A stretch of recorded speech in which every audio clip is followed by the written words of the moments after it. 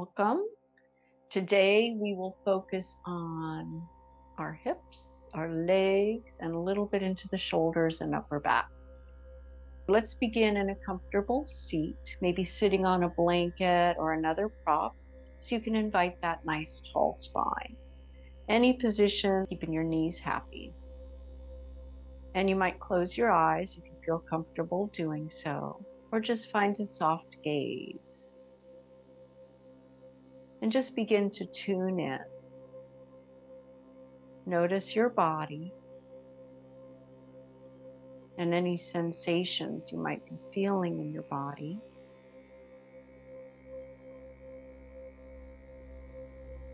Keep your spine nice and long. And invite your shoulders to soften and sort of drip away from your ears.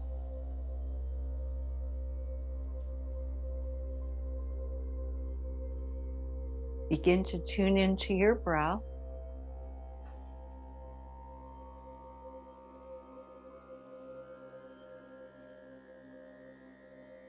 Being aware of how your breath is moving and flowing through your body.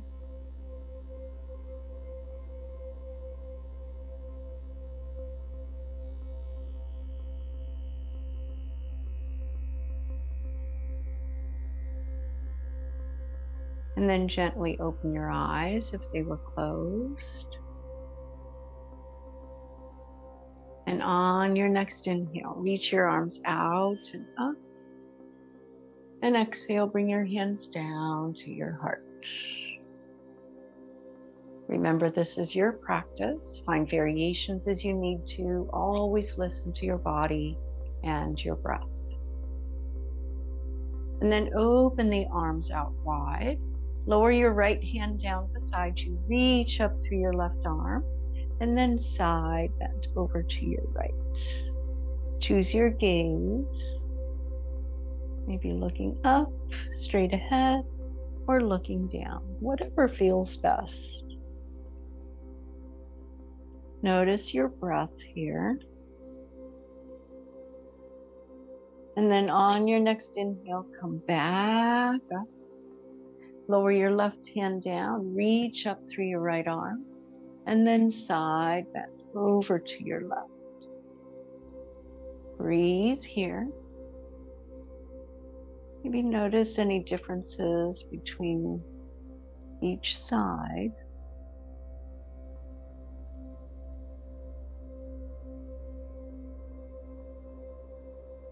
And then inhale, coming back up, nice tall spine. And then lower the hands down. Come to table pose. Position your knees about hip distance apart. Hands about shoulder distance. And then inhale. Arch the spine, draw your heart forward for cow, looking forward. Exhale, draw the belly in, look to your knees for cat. Notice how your spine feels.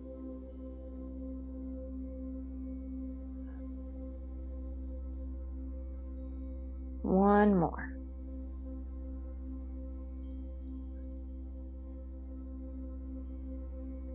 And then come back to neutral and extend your right leg back behind you. Stay on the ball of the right foot and push that heel back so you're getting into the hamstrings and calf and ankle of that right leg. Notice how that feels.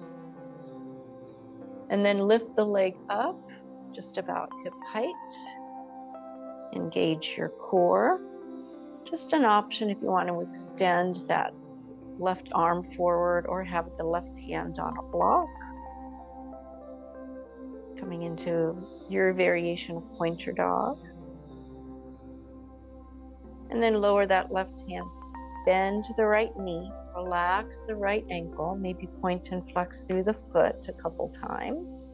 And then release that movement. And move that right knee in a circle. Notice which way you're going. Getting into that hip joint a little bit. And then reverse direction. And then lower that leg down. If you're in limited space, you might move over to the left side of your mat and extend your right leg out to the right of your mat. Right foot flat on the floor. Can't even see my foot there, but it's flat on the floor in line with your left knee. And then from here, just a little movement forward and back. Notice how that feels in your inner thigh and hip.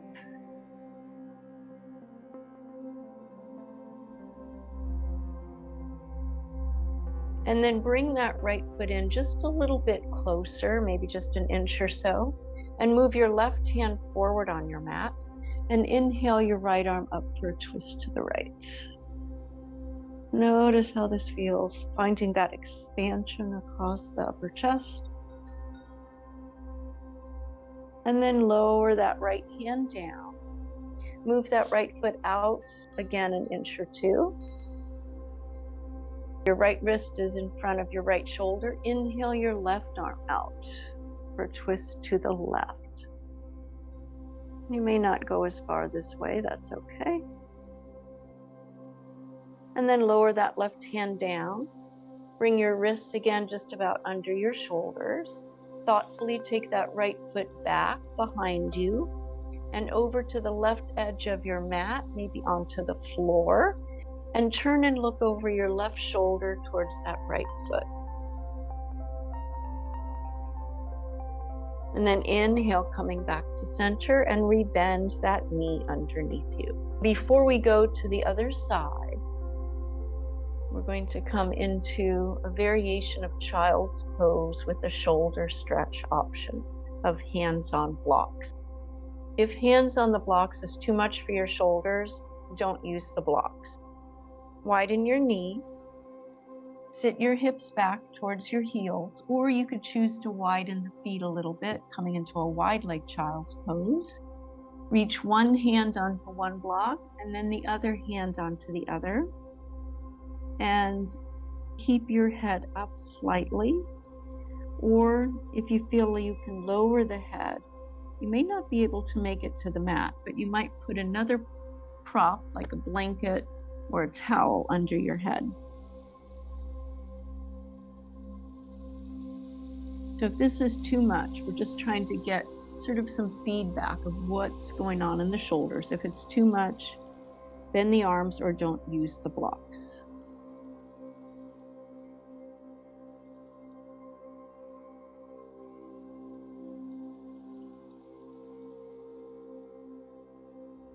Take a couple more breaths here.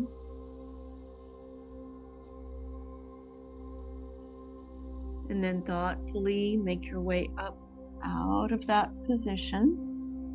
Bring your knees back underneath you. Set your blocks aside if you were using them. And extend your left leg back. Press through that left heel, getting a stretch in that left hamstring, calf, and ankle.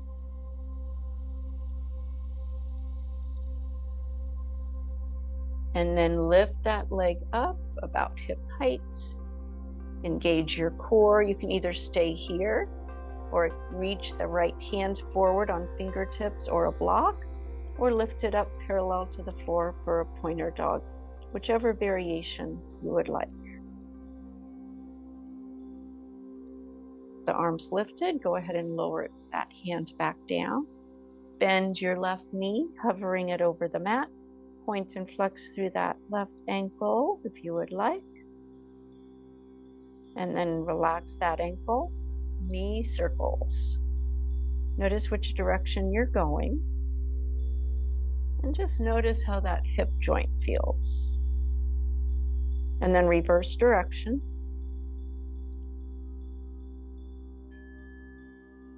And then lower that knee down for a moment. Maybe scoot over to the right edge of your mat.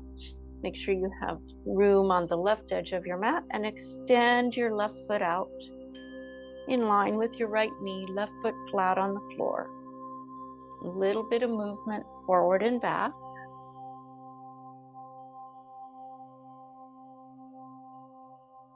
And then come back to neutral. Move your right hand forward on your mat and inhale. Lift your left arm up for a twist to your left.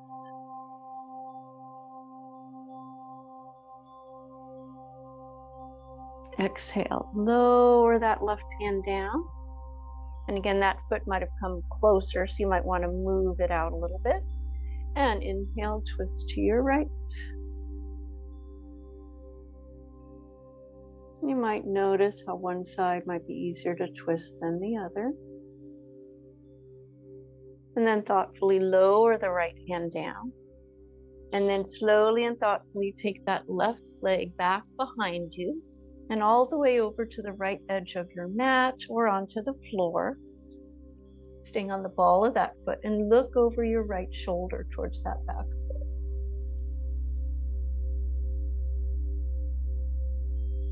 Inhale, coming back to center, and rebend that knee underneath you. Widen your knees again. Bring those blocks onto the low setting. So you have the option again to widen your feet, wide leg child's pose. Notice how that feels in your hips. And then bring the blocks a little closer so that you can position your elbows on them. Positioning the blocks about shoulder distance apart. And then forehead to the mat. Or if the forehead doesn't quite make it to the mat, you might place a blanket there to rest your forehead. And notice how this feels. This is a stretch into the hips as well as the upper back and shoulders. And if it's too much with the blocks, just bring your elbows onto your mat without any blocks underneath them.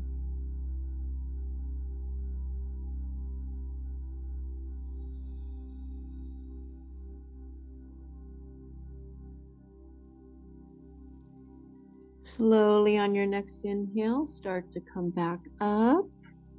Slowly straightening your arms, lift those hips up. Come onto one hand and then the other. And then set those blocks aside and make your way all the way onto your belly for Sphinx pose.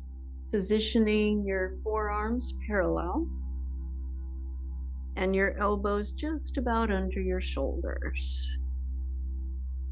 Actively press into your hands and forearms as if you're trying to pull yourself forward on your mat, drawing your lower ribs away from the mat and lengthening through your spine. Press into the tops of your feet. Gaze just down towards the top of your mat or in between your thumbs. And feel that activation in the upper back and shoulder girdle. As if you're energetically drawing your heart forward.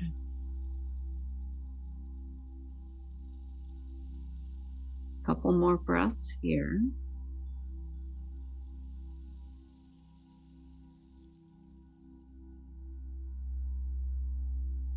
And then thoughtfully release down partway, hands under your shoulders. Elbows go towards the back of your mat. And take an inhale and come up into your cobra. And exhale, slowly lower down. Inhale, press up into cobra, maybe a brief pause at the top of your inhale. And as you exhale, slowly lower down. Elbows out, stack your hands and come into Makrasana. Rest your forehead on the back of your hands. Release all effort. Relax and notice your breath.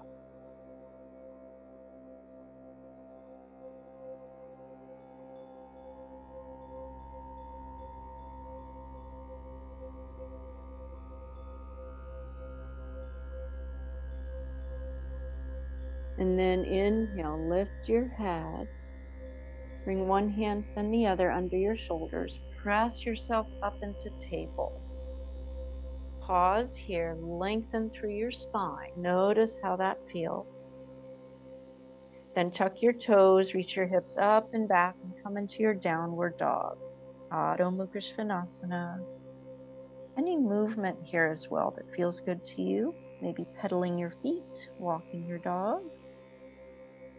You can shift your hips a little left to right, getting a stretch through the side body. And just notice how this feels. Press down into your hands, grounding towards the earth.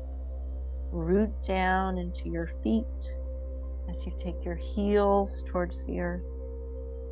Lengthen through your spine as you reach your hips up and back. Notice how this feels.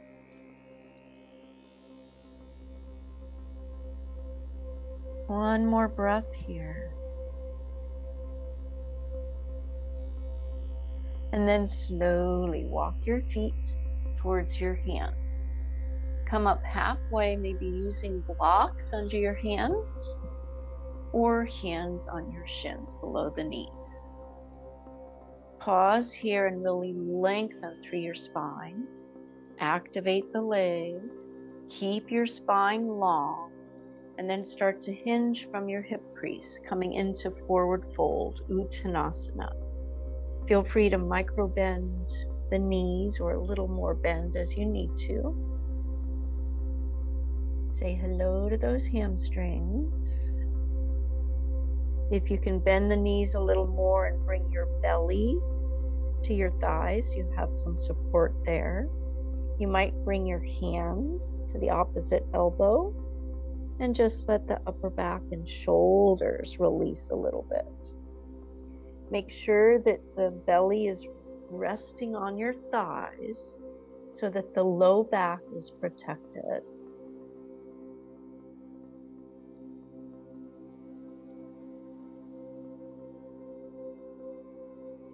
And if your hands are to opposite elbows, release one, then the other.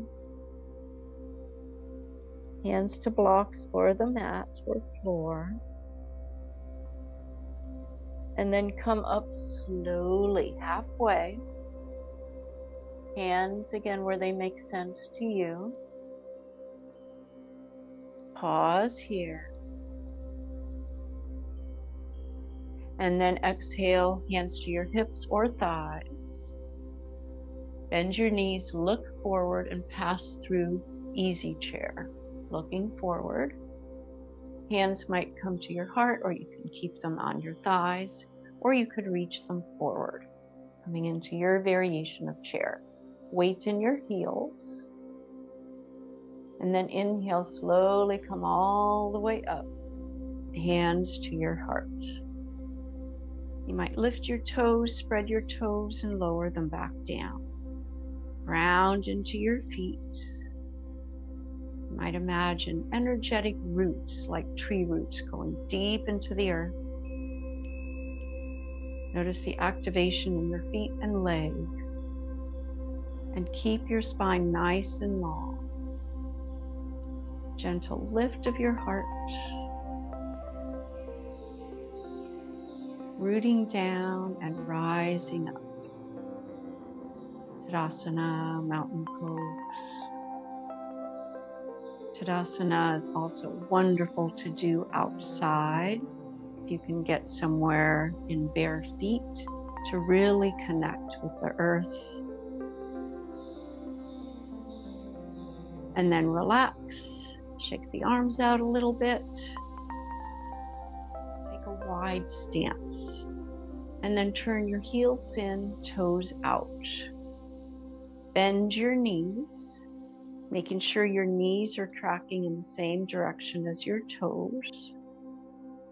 Hands to your heart for goddess pose. Notice how this feels. Make sure knees are okay here. And then a little bit of movement. Inhale, reach the arms out and up, come up off that knee bend. And then exhale, rebend your knees, come back to goddess. Again, inhale, reach out and up, rising up. Exhale, hands to your heart, come back into goddess. And again, inhale, reaching out and up. Exhale, hands come back into goddess. And then open the arms into fierce goddess, goalpost arms. Feeling your inner strength, your own fierce goddess. Feeling the heat build up in your hips and legs. A couple more breaths. And then inhale, straighten your legs, straighten your arms, 5-pointed star. Reaching up energetically as you continue to root down through your feet. Breathe here. And then relax the arms down. Parallel your feet, heel, toe, and step your feet back into Tadasana and pause. Notice sensation.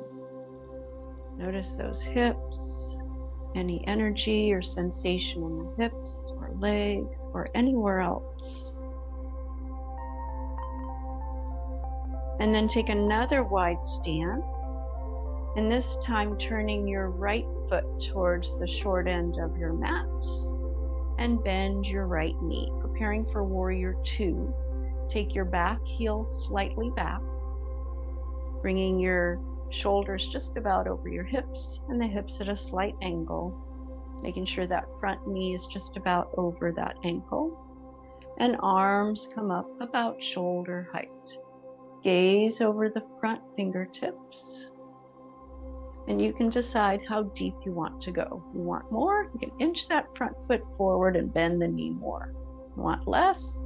Heel toe the back foot in a little closer. Breathe here. Focusing on grounding through your feet. And notice the activation of your legs.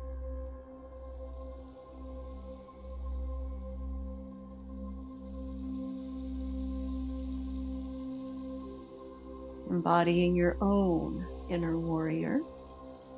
And then inhale, come all the way up, straighten that front leg, turn the right toes in, turn your left toes towards the short end of your mat and bend that left knee. Adjust your back foot where it feels stable to you. Notice your hips and position of your front knee. Arms up about shoulder height or what makes sense to you. Virabhadrasana 2. Notice your breath. Embodying your inner warrior. Feeling that connection with the earth through your feet. Thoughtfully straighten that front leg, turn your left toes in, lower your arms. Heel, toe, step back into mountain pose, Tadasana, and pause. Notice sensation.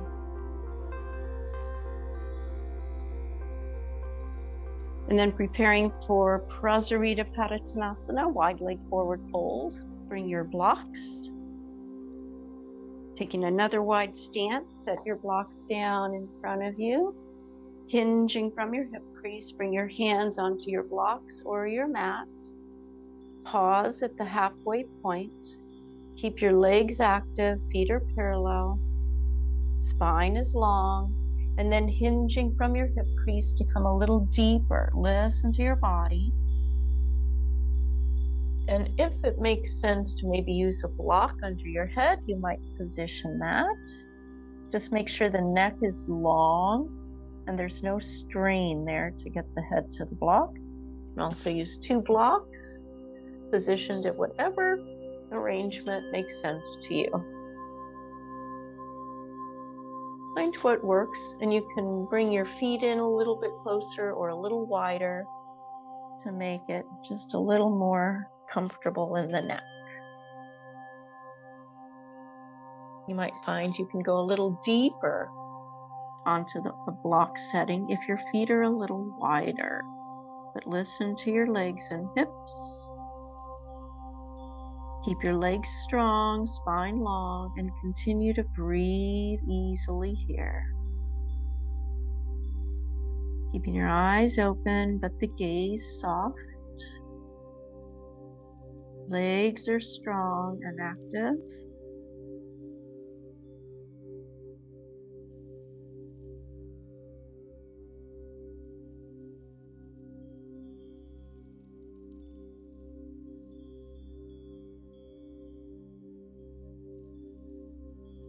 Few more breaths here.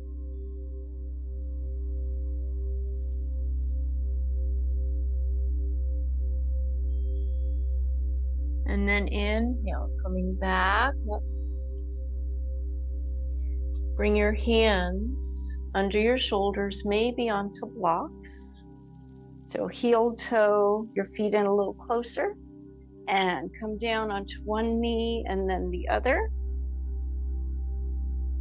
Bring your legs out in front of you just for a relaxed Dandasana and notice how you feel.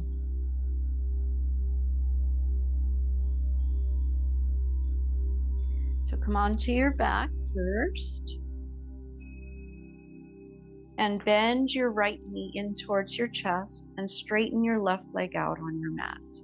Take your left hand on your right knee, roll over towards your left hip. The right foot might just come onto your leg or the mat or a prop. Gazing to your right.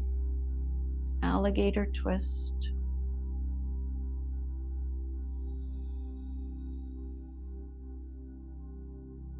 And then thoughtfully bring your head back to neutral. Come back onto your back. Bend both knees, arms by your side. Lift your hips and realign your spine. Make sure you feel even. And then draw your left knee in. Straighten your right leg out. Take your right hand on top of that left knee. Roll over to your right hip. And whatever prop you need under that left leg, or you can just hold your right hand on that knee. Maybe the left foot is just on your thigh or the toes are on the mat. And gaze over to your left. Maybe the left arm comes out a little wider for your alligator twist on this side.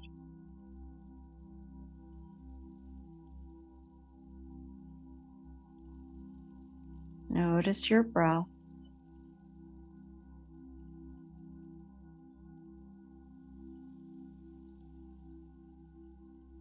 On your next inhale, bring your head to neutral. Bring yourself back onto your back. Bend both knees, arms come in close, feet on the mat. Lift your hips, realign your spine, tailbone towards your feet. Lower the hips down, and then bring your hands onto your knees. Draw each knee towards each armpit. Toes might be close together. Bring your knees in, give yourself a little bit of a hug. Maybe rocking side to side or moving your knees in a circle to massage the low back. And go both directions if you're doing that variation. And then make your way into your Shavasana. So make sure you feel warm enough, comfortable enough. And as you settle in for your final resting pose here for today's practice, notice how your body feels. Notice the support beneath you and release and relax into that support. And invite your body to soften and release a little bit more into that support with each exhale. Invite your legs to be heavy and soft. And allow your hips to release and relax and let go. Envision space between each vertebrae. Soften your shoulders and arms. Soften your lower belly. Soften the area around your heart. Soften all the muscles in your face, especially around your eyes. And let go.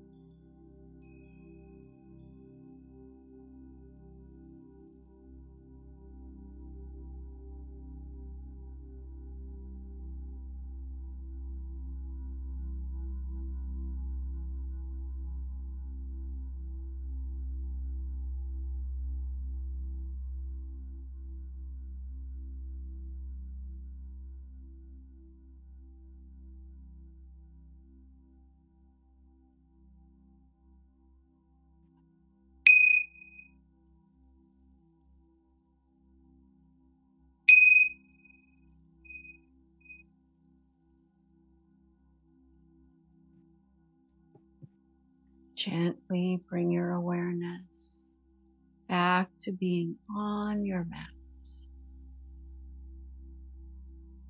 Notice your body and how it's supported by the earth beneath you. Notice your breath and how it's flowing through your body. And observe your mind. Whenever you feel ready, begin to make small movements. Wiggle fingers, toes. Maybe rotate your wrists or ankles. And then bend one knee and then the other. And make a thoughtful transition over onto one side, maybe supporting your head with your bottom arm. And then make your way back up to a comfortable seat. And with appreciation for your efforts and your focus, bring your hands together at your heart in Anjali Mudra. The light in me sees and honors the light in each of you. Namaste.